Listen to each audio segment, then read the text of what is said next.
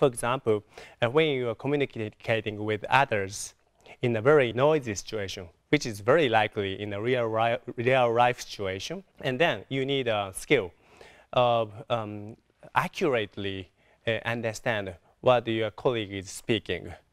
And through the RE musical training, you can acquire such skills. This is very important for the acquisition of the foreign language. And also, for some languages, the rhythmic information and the pitch information is very important to understand the emotional contents. So, through the RE musical training, you can acquire such pitch recognition ability and also rhythm recognition ability. This also enhances the language acquisition skill.